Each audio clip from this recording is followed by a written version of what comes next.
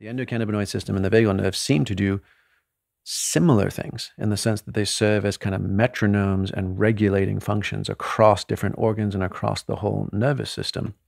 And the endocannabinoid system, right? I mean, it's as old as like 500 million years ago. It shows up in sea sponges. It shows up in all vertebrates. It shows up throughout our systems. And it's actually one of the only systems in our body that talks bidirectionally to different organs. And it's responsible for neurogeneration, for healing, for blood pressure, for immune responses, all kinds of things. And you're like, okay, the cannabinoid system, obviously, by the luck of botany, happens to match with the 5-leaf plant cannabis. Right, as Michael Pollan said, it soothed man's mind to borrow his legs, and therefore traveled all the way around the world. It came out of the Tibetan plateau like 25,000 years ago.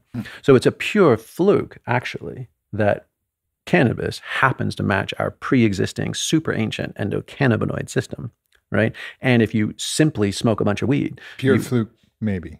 Well, yeah, depending on your metaphysical worldview. Except for the ganja goddess told me one night, yeah. But I mean, other than that, kind of accidental. Sure. But so beyond all the marketing hype of CBD and cannabis growers and dispensaries, there's actually real truth to it. Like the endocannabinoid system is the miracle.